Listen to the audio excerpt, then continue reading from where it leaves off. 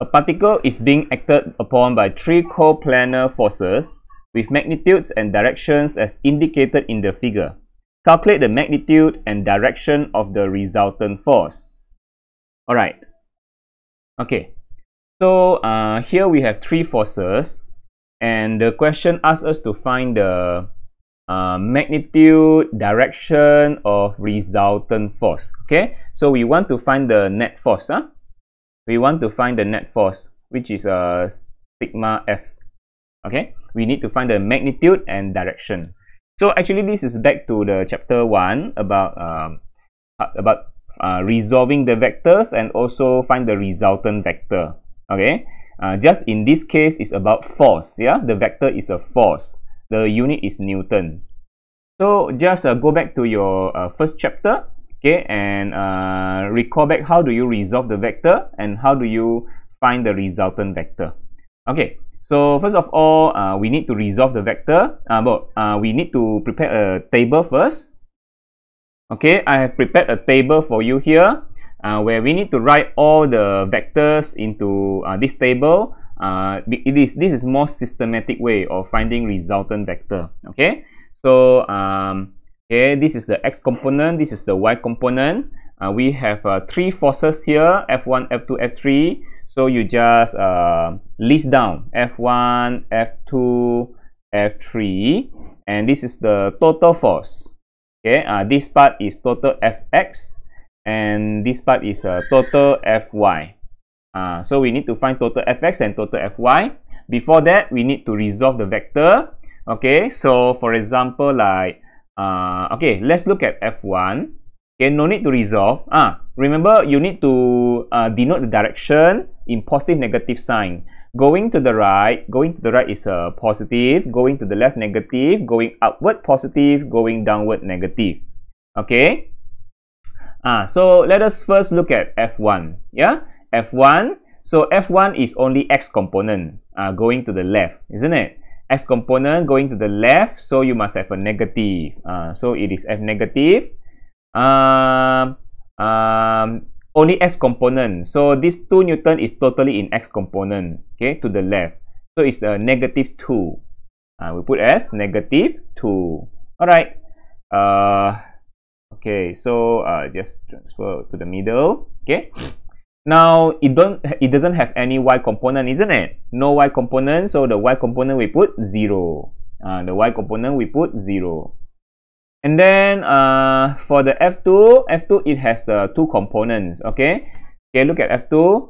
It has 2 components. It has the x component and also the y component. Let's draw out the x component and also the y component. So both of them are negative. You see, going to the left and going downward. So negative, negative. Okay, so we put x component negative, y component also negative, because it is to the left negative, downward negative. Okay.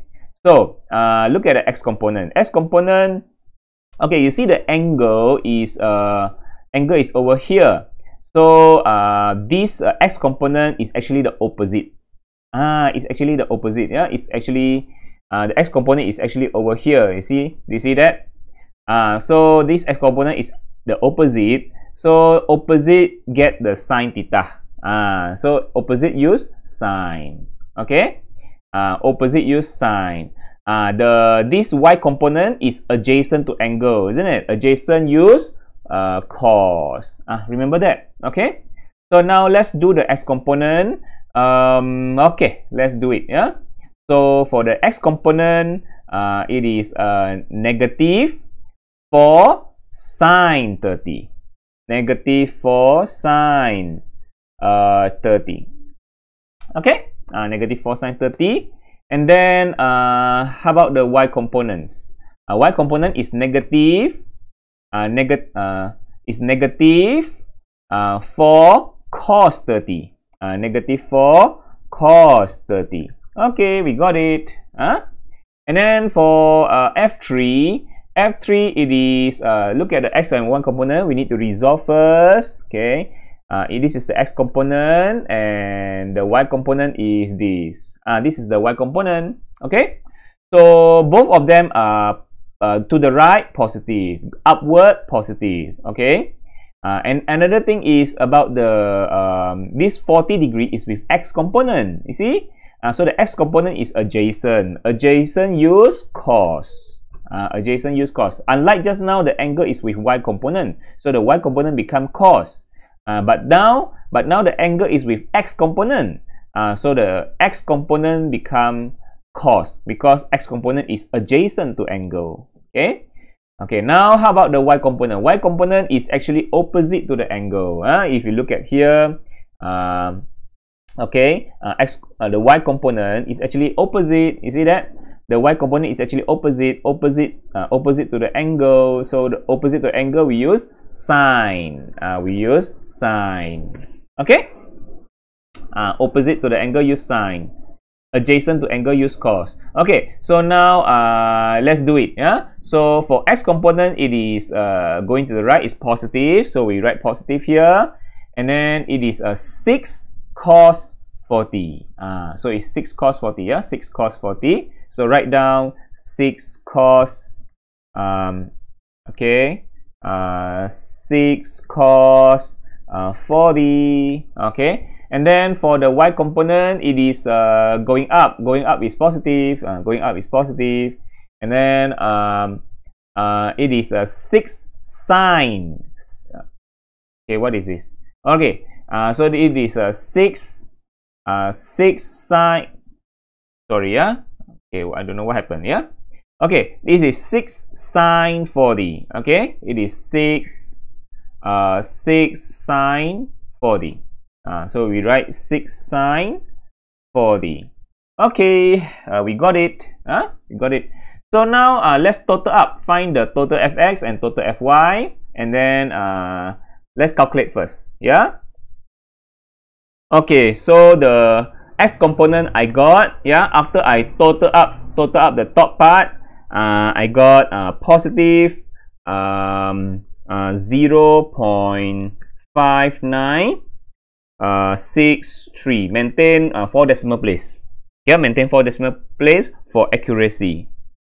And then okay, so the y component I also total up, and I get, okay, so I get it is also positive. Positive, which is positive 0.3926. 0.3926. Okay, so now I got the total fx and total fy. What does it mean? It means that the resultant force is going to the right.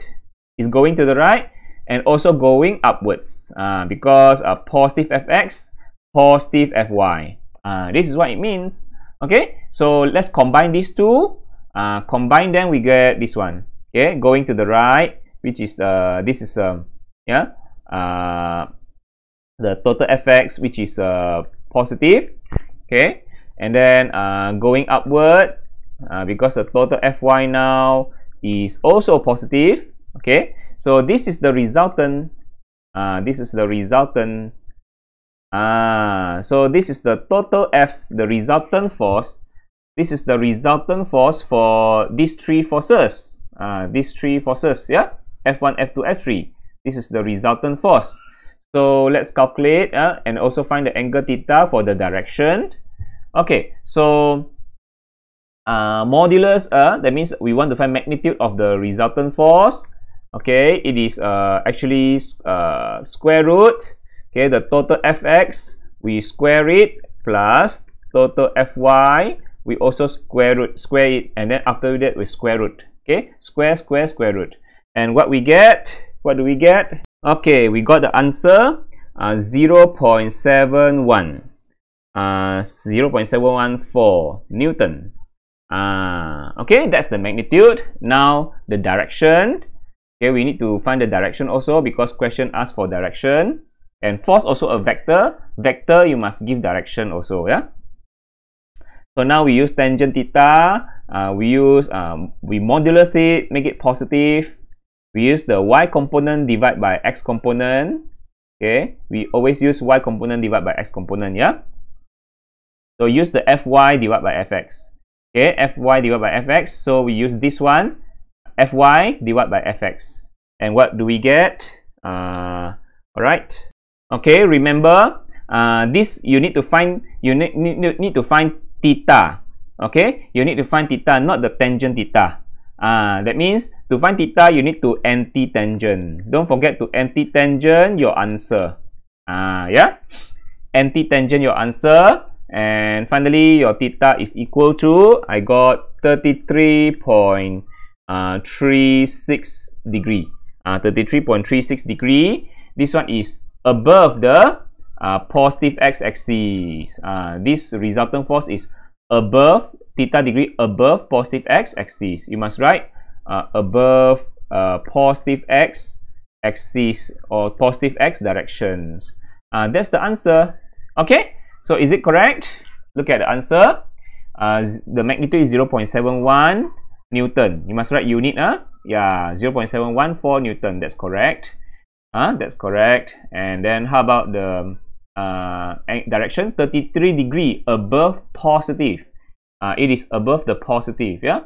So above, is it correct? Yeah, 33 degree above positive. Above the positive x. That's correct. Okay. So that's it. Yeah, to find the resultant force using the Pythagoras theorem. Okay. That's it.